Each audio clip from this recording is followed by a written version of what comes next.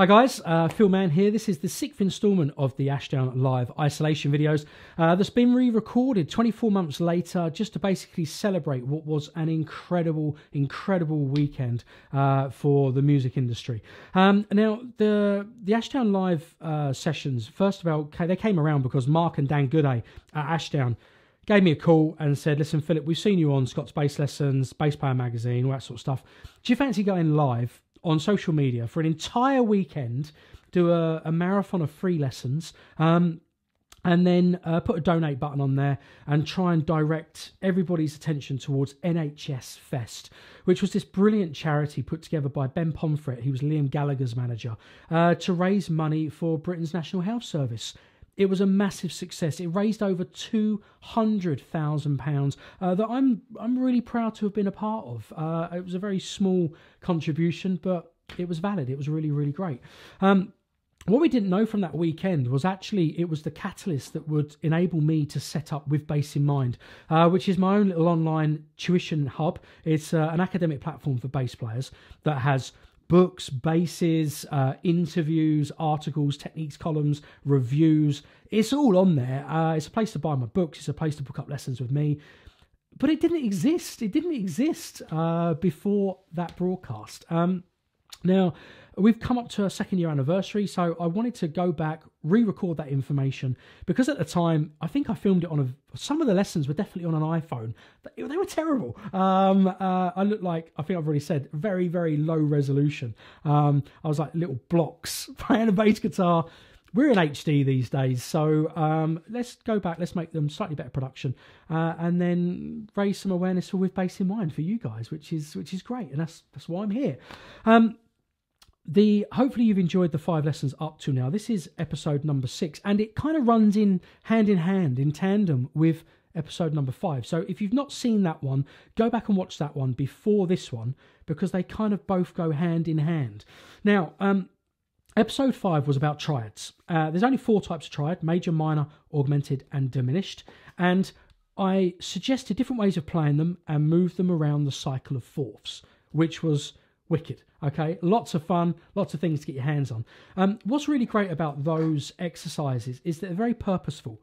Triads are something that you see an awful lot of in the music industry when you're writing bass lines, composing solos, all that sort of stuff. And then playing them around the cycle of fourths is a great exercise that you can then utilize in loads of songs, because songs tend to move in movements of fourths. That's the idea. They go hand in hand. So go and have a look at that. We are going to refresh and reinforce some of that information now, because obviously it's a short video, talking very fast, trying to get all the information out. It's nice to slow down and go over it again. So we'll do that at the beginning of this lesson, but then in this session, we're also going to talk about the rhythm changes. Okay, and this is a title that a lot of people know about. A lot of people don't know what it is, where it came from, or how you use it, and what its relevance is. So that's kind of what this little session is going to be about. It's about just touching on the rhythm changes, letting you guys know what it is and why you should study it, all right? Because you should. It's really good for you, okay? And it's also the subject of my 2nd book, if you wish to purchase it. Okay, right now, with bassinmind.com. Right now, let's talk about, first of all, the cycle of fourths. The cycle of fourths is a great system that's evolved from the cycle of fifths. Okay, question, what's the cycle of fifths? Well, the cycle of fifths is the bit at the beginning of every piece of music that looks like a bunch of hash cymbals. They're sharps, and little B's with their noses turned up. They're flat cymbals, okay? So sharps and flats. They're what allow you to establish the key signature. There's 7 sharps, 7 flats, and the key is C. And between them, it allows you to play in every single position on the bass guitar. Okay, cool. So if you can play in every key, you can transpose a piece of information into loads of different areas and become fluid. That's great. Okay. But we don't see the fifths an awful lot in music. We come into contact with fourths. That's when a chord, like in the blues, goes to a 1 to a 4, or a 2-5 movement in a 2-5-1. Okay, talk about that a bit more. But a fourth is a very common movement. So if we can kind of take the cycle of fifths and evolve it and refine it a little bit into a cycle of fourths, which is the same order backwards, we actually get an exercise which is very, very usable. Okay, first of all, cycle of fourths. If you start on any note of your bass, I'm going to start on C, and then do an interval of a fourth, which is the same fret on the next string, if you just want a very quick go-to way of doing it. What happens is you go around an entire cycle. See what I'm doing?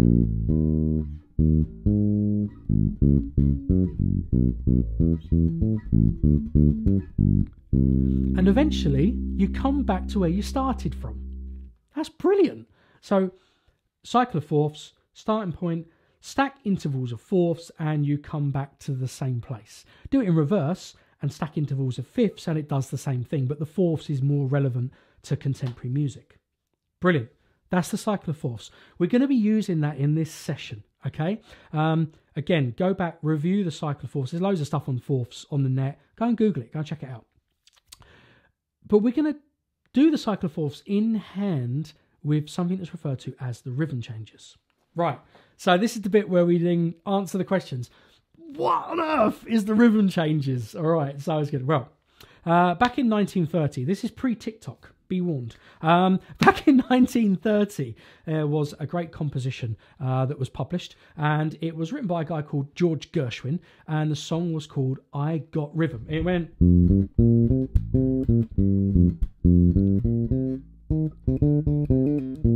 That's "I Got Rhythm." It was kind of like Top Hat and Cane and Jazzy Hands, that sort of stuff. It was a theatre show. It was actually featured in a musical called Girl Crazy. Okay. Go and Google that as well. You know, you've got to know where you've been in order to know where you're going. So do some research on that. George Gershwin, I Got Rhythm, Girl Crazy. 1930. Okay, right. So long ago. Right now, the thing was that chord progression that was in that song actually went on to influence hundreds of other songs. Now, there's a book called The Real Book, which is normally...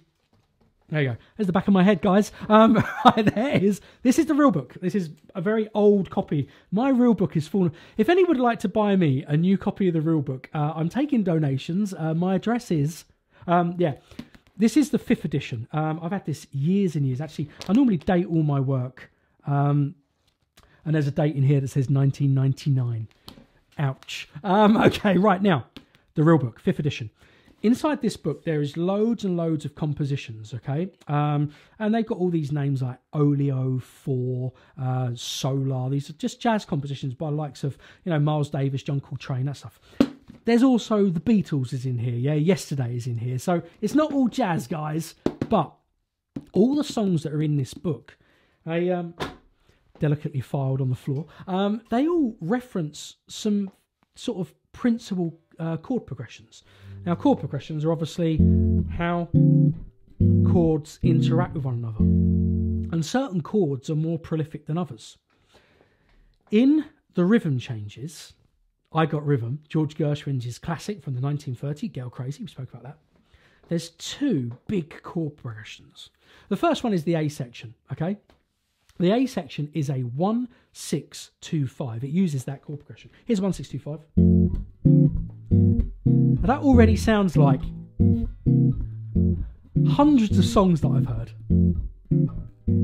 because I don't listen to anything modern. Okay, right, so 1-6-2-5. That's the A section. There's some other chords in there, but that's the main meat and potatoes of the A section. The B section was a sequence of dominant chords. Okay, dominant chords, we'll talk about those in a minute. But they were a sequence of dominant chords moving in fourths. Cycle of fourths. All right, now, here's a little thing that you don't need to know, but I'm just going to throw it in there for good measure. Whenever you see a dominant chord in a chord progression, you can do a thing, you can reharmonize it, and you can shove a 2 chord in front of it. That's called a subordinate change, okay? So a subordinate substitute is 2 chord, which is a minor 7 chord. You can put that in front of 5. People commonly do this to the B section of I Got Rhythm. So where it was all dominant chords moving around a cycle of fourths, okay? See what I did there? It's like Mr. Miyagi, wax on, wax off. Okay, there's the dominant chords. You can now put a 2 chord and go 2-5, move, 2-5, move, 2-5, move, 2-5. And what you end up doing is playing a complete sequence of 2/5s in every single key, which is awesome. It becomes this really credible academic exercise. Why? First of all, 2/5s are in every single song of that book that's on the floor, okay, in the real book. They're everywhere. It's not a little bit. Every other page, every other measure has got a 2/5. So you as a bass player, you need to be bulletproof at playing 2/5 chord progressions. Okay, I can see where it's going. If you use the B section to I Got Rhythm, which are all dominant chords, chuck a 2 chord in front of them, you can now play 2/5s around the cycle of fourths. And that's the bit that people commonly refer to as rhythm changes. That's it. So I Got Rhythm, this masterpiece that George Gershwin recorded nearly 100 years ago, went on to influence millions of songs. And it was all because 2/5, those chords. My bass is still out of tune. I recorded the last lesson and I still haven't tuned up. Sorry. Right, so it's good. I'm not going to do it now. Right, so it's good. No. So here are 2/5s. Now, let's now break this down. So we've got I Got Rhythm. The A section is a 1/6-2/5. 2/5, there's one in there as well. The B section was a load of dominant chords. If you chuck a 2 chord in front of it, you can play them as 2/5s, and they go round the cycle of fourths. 2/5 chord progressions is what influenced every single song pretty much in the real book. So one of the things that you hear an awful lot is someone will say, hey, Michael, Steve, John, Kerry, whatever the student's name is, practice this around rhythm changes. And they just use rhythm changes as a title. And what they mean is around the cycle of fourths. It's as simple as that. Now, I'm going to give you a great exercise. And it's based upon the B section to rhythm changes. You know what I'm talking about now. And it's about the delivery of 2/5s. Okay, right. First of all, a 2 chord. A 2 chord is a minor 7 chord. It sounds like this. There you go. Ta-da! That's a minor 7 chord. I love how I sing a note that's not even part of it. Okay, right. There's my minor 7 chord. That's the harmonic presentation. You're going to play it melodically, which is that. That's a minor 7 arpeggio. First finger on G, fret 3 of string 4. Little finger can play B flat, which is fret 6 of string 4. That's the root and the flat 3. Perfect fifth is D, fret 5 of string 3. And then F is fret 3 of string 2. And that gives you a minor 7 arpeggio. Cool sound, right? Here's mine. And as you can hear, if you heard that chord, you could use those notes of the arpeggio to create a bass line, solo, fill, whatever you can do. It's the perfect vernacular for a bassist. That's me. Okay, right, there you go. That's the 2 chord. Now, whenever you play a 2 chord, they are normally then succeeded by a 5 chord. 5 chords are dominant. Okay, dominant chords sound like this. They're the guys that get used in the blues loads, you know. Such a great sound, man.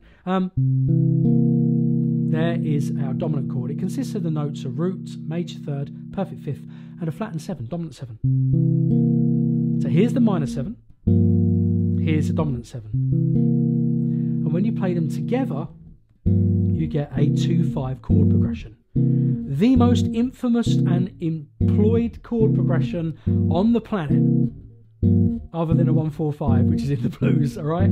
There's the footnote. Okay, how do you play a dominant arpeggio? Right, dominant arpeggio is this. Put your middle finger on C, guys, fret 3 of string 3. There it is.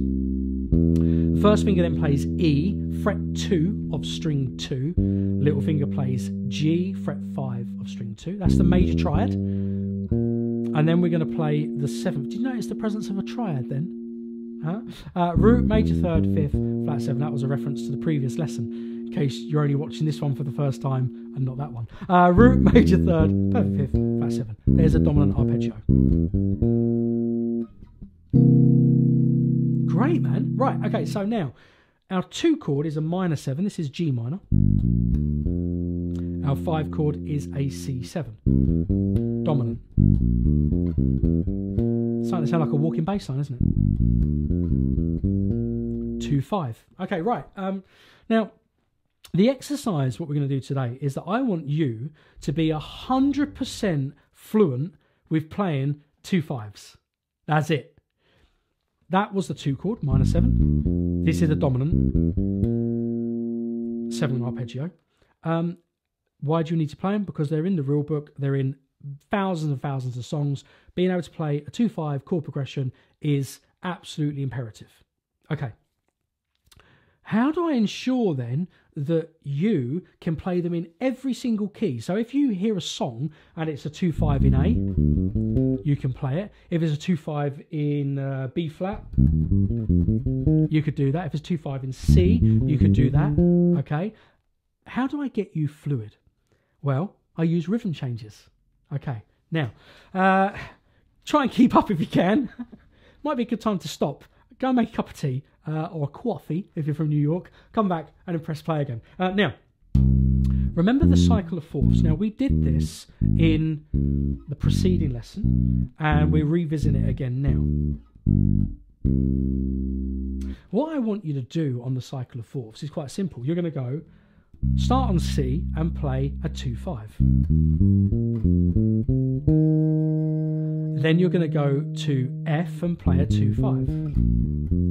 Then you're going to go B flat and play a 2-5. You see what's happening? Then you go to E flat and play a 2-5. And then you go to A flat and play a 2-5. And then D flat. Try and play a 2-5, and then B and play a 2-5, 2-5 from E, 2-5 from A, then from D, and then you go back to C. It means you can play the sequence in any key, all right? That's awesome. That's such a great exercise, and it's the one that you're going to get from this lesson. So let's do it together. Let's just work through it, and I'm going to show you how the exercise is actually constructed. Start on C, okay? And that's going to be your 2 chord. You're in the key of B flat, but we're on the 2 chord, which is C. We're just using that as a landmark. Still does the same thing, guys. You play it in all keys.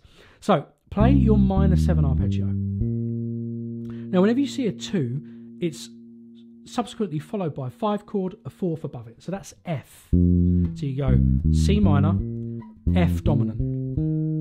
That's our first 2-5. Okay, now you've played the F. Make the F minor. So you now move from C to F. So we're on F, make it an F minor. And then if that's the 2 chord, its 5 is B flat. So you've done C minor to F dominant, F minor to B flat dominant. Okay, now you're on B flat, make B flat minor. Play B flat minor. And then go to E flat dominant. Now make E flat minor. And go to A flat dominant. Now make A flat minor. You can see what I'm doing? I'm just repeating this exercise. To D flat dominant. And D flat minor. So G flat dominant. That's why I made a mistake last time. G flat becomes minor to B dominant. And then B dominant becomes B minor. So you notice I'm basically going 2-5.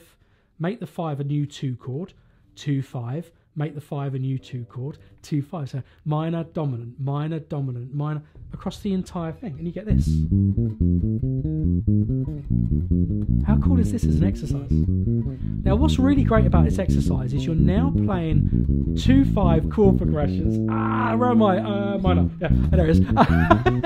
I can't play and talk at the same time, guys. Cut me some slack, all right? Now, you're playing 2-5 chord progressions in every single key, which means you're going to be completely fluidic with them. You'll be able to play them in any song should you be confronted with that situation.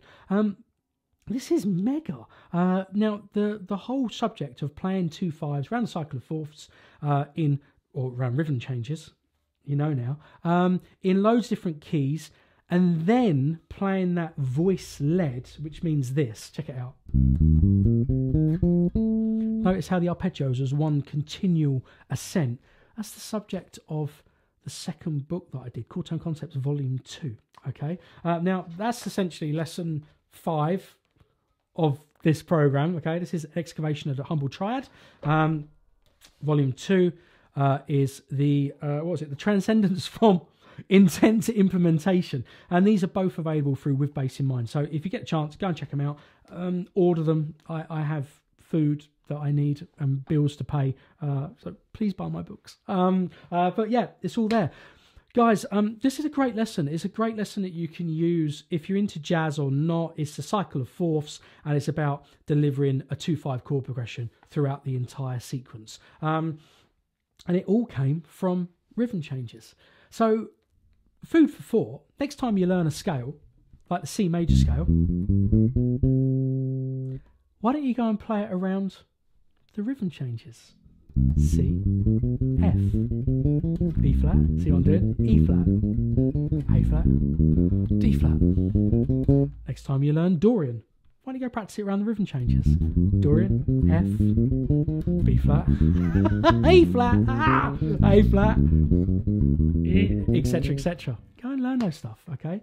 Practice around the rhythm changes, the cycle of fourths. Why?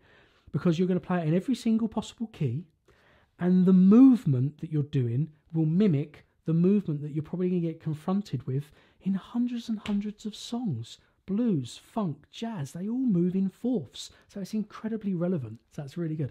Guys, I'm Phil Mann. Thanks so much for hanging out. This is the 6th instalment of Ashdown's live isolation videos.